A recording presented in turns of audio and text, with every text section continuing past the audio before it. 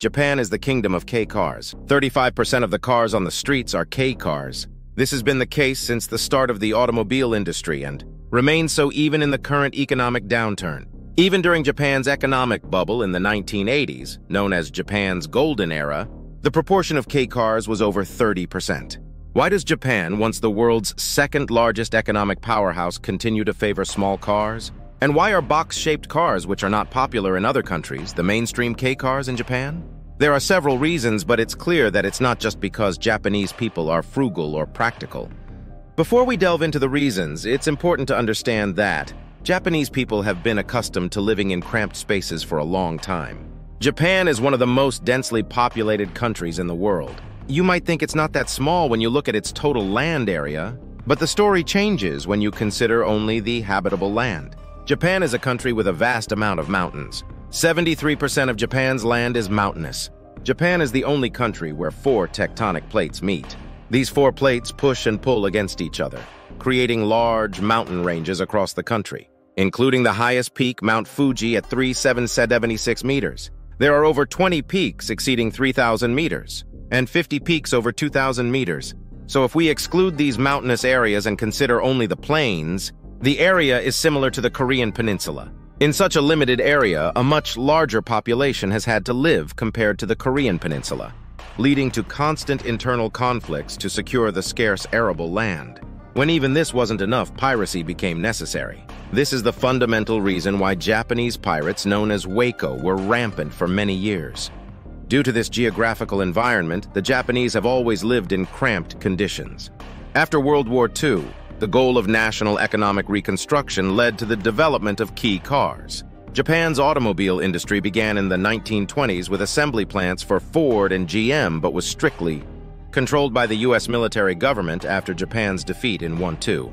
However, the outbreak of the Korean War resurrected Japan's automobile industry as there was a need to repair U.S. military trucks. Japan seized this opportunity to develop its automobile industry by creating very cheap cars that ordinary people could afford. These were the K cars. Early Japanese K cars had a maximum length of 2.8 meters, a maximum width of 1 meter, and an engine size of only 150 cc, almost unimaginably small by today's standards. These cars were nearly like 4-wheeled motorcycles. This was possible because most Japanese people were relatively small in stature. These cars could be parked in small spaces and were perfect for narrow lanes, making them an efficient use of Japan's limited space. The pressure on space still affects Japan today, making K cars the smallest in any country. As these ultra-mini cars gained popularity, Japan's automobile industry grew significantly. In the 1970s, a dramatic increase in female drivers gravitated towards K cars due to their ease of parking and driving. In the 1980s, during the bubble economy, the popularity of K cars waned, but by slightly increasing their size, the industry overcame this. And since the 1990s, with the prolonged recession, K cars have continued to be popular due to their low cost and maintenance. The persistent love for K cars from the early days of Japan's automobile industry can be attributed to 2 major factors: the stringent parking-proof system and the low maintenance costs. Since 1962 in Japan, you can't buy a car unless you have proof of a parking space.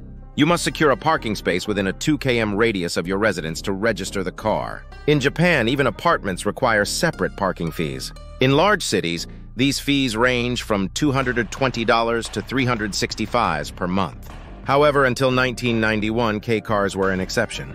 Parking enforcement in Japan is stringent, with heavy fines and license suspensions after 3 violations.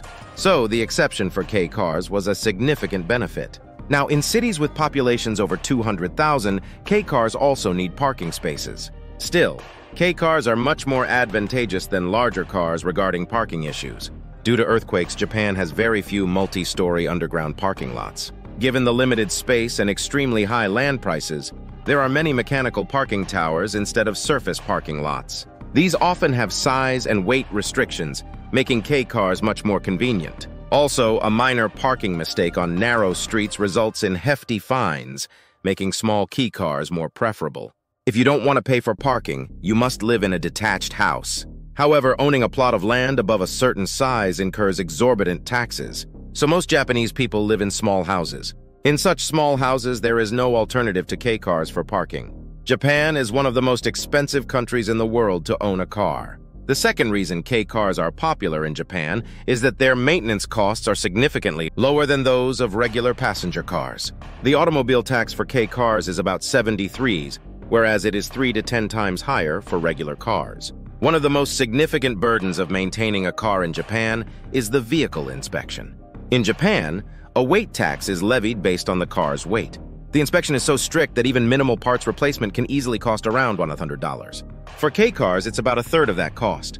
Additionally, K cars have double the fuel efficiency of regular passenger cars, lower insurance and registration taxes, and can get toll discounts on Japan's expensive highways, making them a logical choice unless you are quite wealthy. There are other reasons as well. Japanese people don't keep their cars for long periods. Although they are generally frugal, few people drive their cars beyond 50,000 km.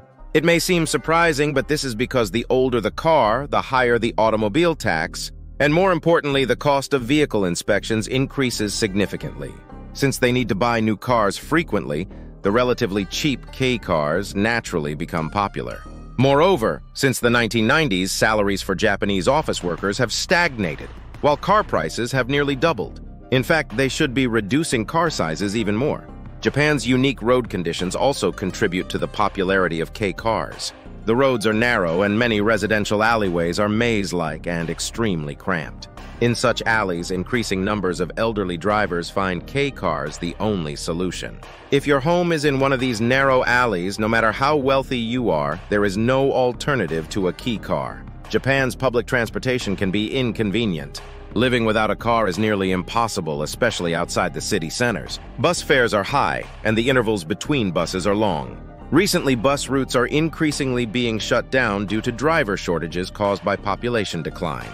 These conditions contribute to the growing demand for K cars. Unlike other countries, Japan offers a wide variety of K cars. True to its reputation as the kingdom of K cars, Japan has various designs and uses for K cars.